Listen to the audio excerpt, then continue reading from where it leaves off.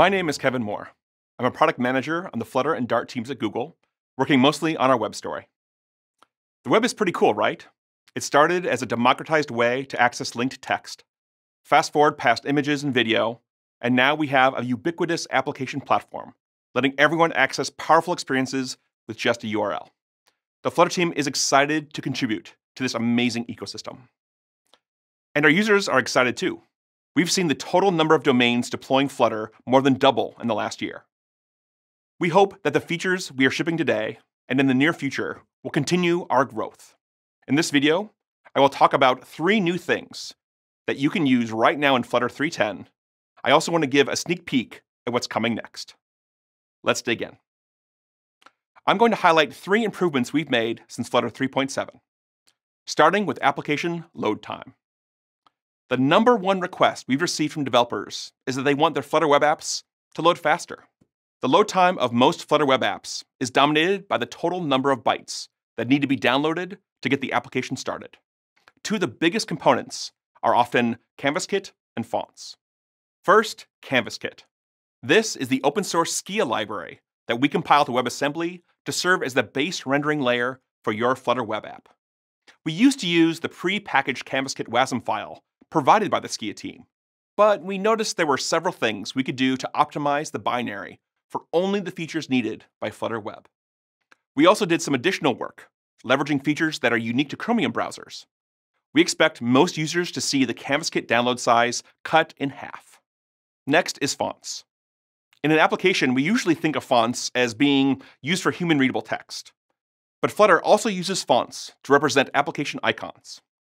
By leveraging the type information we get from the Dart compiler, we can determine which icons are being used in an icon font and create a special purpose version that excludes all of the unused glyphs.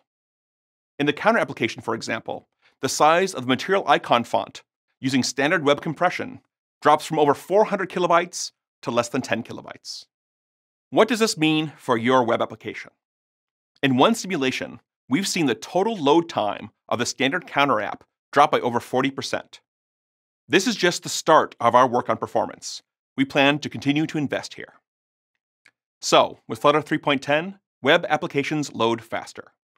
But they also integrate better with traditional web experiences. One of the most powerful features of the web is composition, linking and embedding resources in different formats and from different sources to build something better. You've been doing it with images and videos for years. Now you can do it with a Flutter application. In previous versions of Flutter, your web app took up the entire browser screen. You could host it in an iframe to mix content, but the JavaScript interop was a little tricky. With Flutter 3.10, we've added element embedding. You can now host the Flutter web app in an arbitrary element. This gives you more flexibility to combine content and make JavaScript communication much easier. In the simple case, configuring your Flutter app to run in an element is just 1 extra line in your Flutter configuration. So here we see the standard Flutter counter app. It works just like you expect. I can click on it. But you see it's in a window, actually embedded in an Angular application. We can open up the sidebar and maybe change the counter clicks. And we'll see that values are being synchronized between the JavaScript in the Angular app and the Flutter instance. In fact, we can change the type of app we're looking at, maybe do some text input, either in JavaScript or HTML. And maybe we can even add some effects. So let's resize the window, add a shadow, and maybe even a mirror effect. And to go one step further, let's spin the UI. You can see here, I can still continue to enter data in the Flutter app, and it works great even with a 3D spin. The sample code for this app will be available on the linked blog post. And one more thing. The notion of integrates better goes beyond what end users run. We've also been working with our friends in Firebase to provide better integration with Flutter Web. The Firebase CLI tool now includes preview support for detecting and deploying Flutter Web apps to Firebase hosting. So that's how Flutter Web integrates better, with existing web content via element embedding, and with tools from our friends at Firebase. Now let's talk about how Flutter Web shines brighter. Flutter Web has a tricky job. We want to allow developers to provide both the best of Flutter and also the best of the web.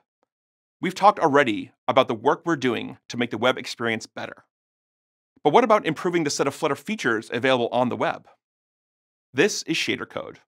It allows amazing visual effects that can run with great performance on modern graphics hardware. We've supported shaders in Flutter for a while, but only on native platforms. With Flutter 3.10, shaders can now be run on the web. Let's look at a demo. This proof of concept imagines the launch screen for a game. Notice the pulsing orb and the glitched out title. These are separate fragment shaders running in this web app. You'll notice the orb changes size as my cursor gets closer to it. It also changes color as I change the game mode. This code sample runs great on native mobile and desktop platforms, and now the web, without any code changes. Check out the linked blog post to find the code sample. For Flutter 3.10, web experiences load faster with smaller asset sizes. Web experiences integrate better with element embedding and better support from Firebase. And web experiences shine brighter with access to GPU-accelerated shaders. Now that we've covered what's available in Flutter 3.10, let's take a look at what's coming next for web support. WebAssembly has been around for a relatively short amount of time, but it's had a big impact on the web and beyond. It powers Google experiences like Maps and Earth, and libraries like TensorFlow.js. Flutter has been using WASM for a while via the CanvasKit module I mentioned earlier. CanvasKit is a WASM module compiled from the Skia graphics library written in C++. Until now, Flutter's web support has compiled the Dart code that makes up the Flutter framework, packages and plugins, and your Flutter application into JavaScript. We've been excited to see if we could improve the performance and fidelity of your Flutter web app by compiling the Dart code to WebAssembly instead. But Dart is a garbage-collected language, and WebAssembly has not had good support for garbage collection. Until now. WASM Garbage Collection, or WASM-GC, is a new feature being added to the WebAssembly standard. There are near-stable implementations in the Chromium and Firefox browsers, and the Dart and Flutter teams are building on this new feature to bring your Flutter web app to WebAssembly. Our WASM work has 3 goals. First, shrink the load time of your application. Second, make frame rates faster and more reliable. And third, improve the runtime consistency between native apps and the web. We also want to support trivial fallback to JavaScript on browsers that don't yet support WASM-GC. Our plan is for production deployments to include both a WASM and a JavaScript compilation that will be selected at runtime.